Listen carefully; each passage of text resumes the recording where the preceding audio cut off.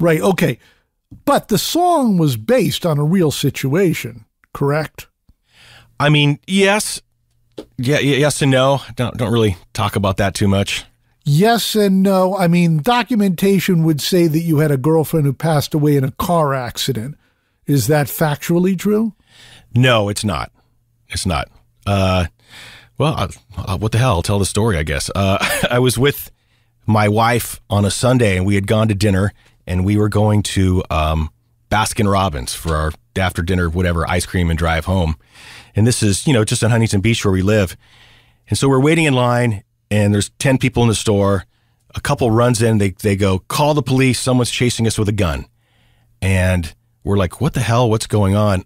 All of a sudden, shots rang out. So these people in this car, they had been chased by gang members in another car who were mad at them for some reason. They ran into the store. These guys decided to shoot up the store.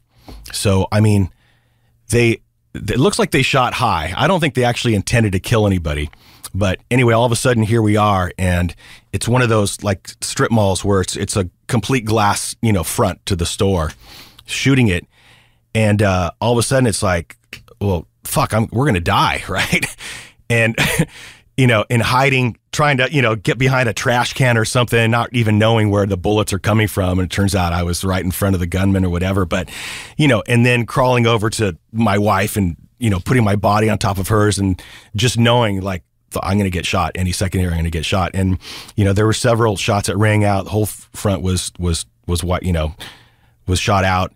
And luckily no one was hurt. So I think they just wanted to have fun and scare everybody, right? I don't think they're really trying to kill anybody. But I think just the idea that we came so close to death was a real life-changing moment. And it was right when we were recording Ixnay, and I was coming up with the idea. I knew I wanted the song to be heavy, but I didn't know what it was going to be about yet. But it was kind of like the feeling of, in a weird way, I know it's not a direct connection, if you know what I mean, but it made you think about, about dying and about grief and about what that would feel like, and what if my wife had been the one. Okay, so the incident happens. How long after that do you write the song, and does it come to you in a flash, or something takes a long time to work out? Oh, I wrote it in the next week. It was quick. Yeah, it was done in a few days. And the lyrics, how long did it take you to write the lyrics? A few days. Yeah, quick for me. Quick for you.